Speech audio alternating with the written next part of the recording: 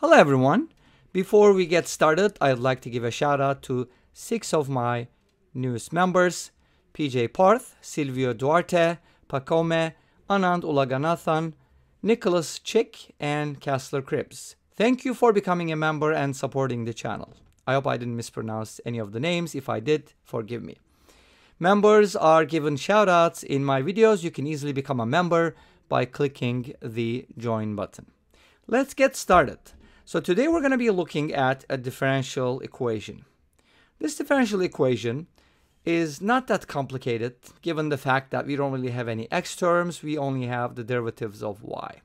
So we have the second derivative of y equals the first derivative squared. So how do we solve these kinds of questions? First of all, we don't have the y itself, but we have the derivatives. So we can go ahead and use substitution here. Let's go ahead and set y prime equal u. So that implies that the derivative of y prime is u prime, but the derivative of y prime is y double prime, or the second derivative of y. So we can safely say that y double prime is equal to u prime. Let's go ahead and substitute. We get u prime equals u squared. Obviously, this equation is easier to solve than the original one. Now, let's go ahead and write, in this case, even though we didn't mention it, a lot of times that happens, y is a function of x, therefore u is also a function of x. Since u is a function of x, we can write u prime as du over dx, and u squared is just going to stay like that. Now, we want to separate the variables so that we can use integration to solve this problem. So let's go ahead and separate the variables. And we can do so by putting the du and u squared together and leaving the dx alone. Now at this point, I would like to solve for u, and you can do so by integrating both sides. Let's go ahead and do that. Integrate both sides with respect to x, and you're going to be getting something like, what is the integral of 1 over u squared? If you think about the differentiation rules, you must remember that the derivative of 1 over x is equal to negative 1 over x squared. So we want to get something like 1 over u squared or 1 over x squared, so no big deal here to change of variables. So in order to get a positive result, we kind of have to differentiate the negative 1 over x, because that's going to give us 1 over x squared. Great. So in other words, the integral of du over u squared can be written as negative 1 over u. So normally you would put constants, but since the difference of two constants is also a constant, I'm going to put that on the right hand side. The integral of dx is x plus c, c being a constant. Now obviously here we're trying to solve for u, so let's go ahead and flip both sides. So in other words, if you take the reciprocal, you get negative u equals 1 over x plus c, and then by negating both sides, in other words, multiply both sides by negative 1, you get u equals negative 1 over x plus c. So that seems to be a solution for this equation, but remember, u is not the main variable. We have to back substitute. But anyways, in this case, c is a constant, so any function in this form should satisfy this equation. Under certain conditions, of course. You don't want the denominator to be 0. You do not want x values that make the denominator 0, so on and so forth.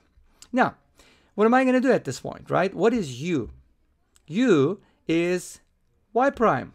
Great. So let's go ahead and back substitute that. Replace u with y prime. So this gives you another differential equation, which is separable. Great. Let's go ahead and write the y prime as dy over dx. And then you can separate the variables here by putting the dx and x plus c together, and we can keep the negative on the right hand side. It doesn't really matter. Same thing. So we can safely say that this is like negative 1 dx over x plus c. So at this point, since we got dy and dx on either side, that means they're separable.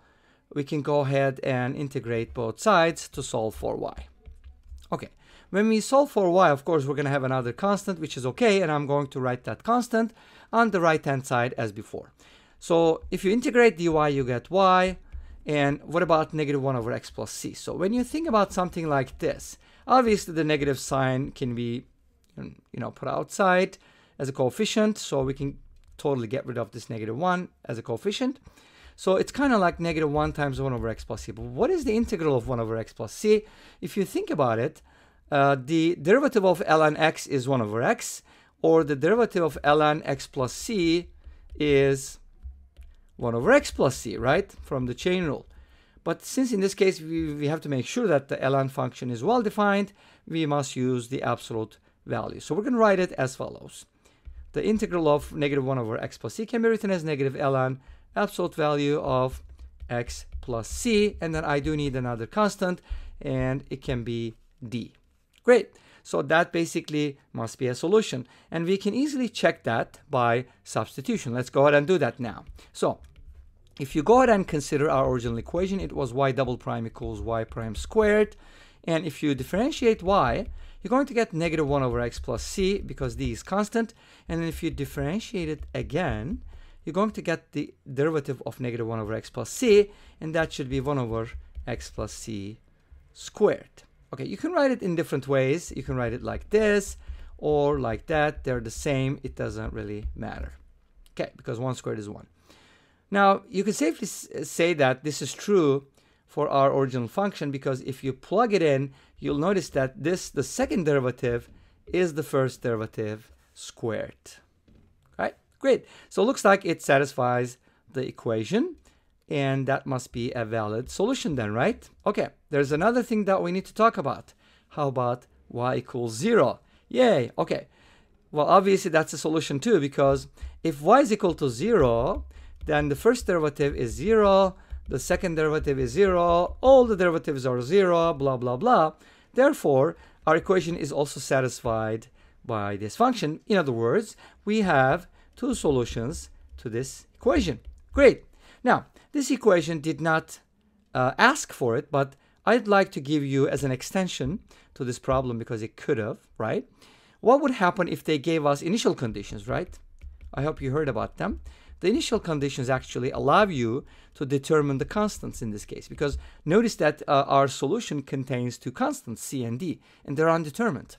But if we were given initial conditions such as f of 0 equals 1 and f prime at 0 equals negative 1 over e, we could find the value of c and d very easily. Okay, so you want us to work it out? Well, f of 0 equals 1 basically means that you can just plug in, well, let's go ahead and write this down first. This is our solution, one of the solutions, of course. I'm not talking about 0 here, by the way, because if y is 0, then it's going to be always 0 for any x value, so this is not going to work with y equals 0. But for the other solution, that for which y does not equal 0, you can just plug in, x equals 0, you're going to get negative ln c plus d is equal to 1. And then from the second equation, the derivative of this one, remember, was negative 1 over x plus c. And if you replace x with 0, you will get negative 1 over c equals negative 1 over e. From here, you're going to get c equals e.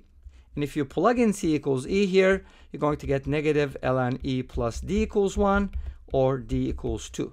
And then by finding the values of c and d, you can basically write the solution as negative ln x plus e plus d, and of course d must be replaced with 2. And that's going to give us the initial condition solution. It wasn't given that way. That's why our solutions are basically these two. And this brings us to the end of this video. Well, thank you for watching. I hope you enjoyed it. Please let me know. Don't forget to comment, like, and subscribe. I'll see you tomorrow with another video. Until then, be safe, take care, and bye-bye.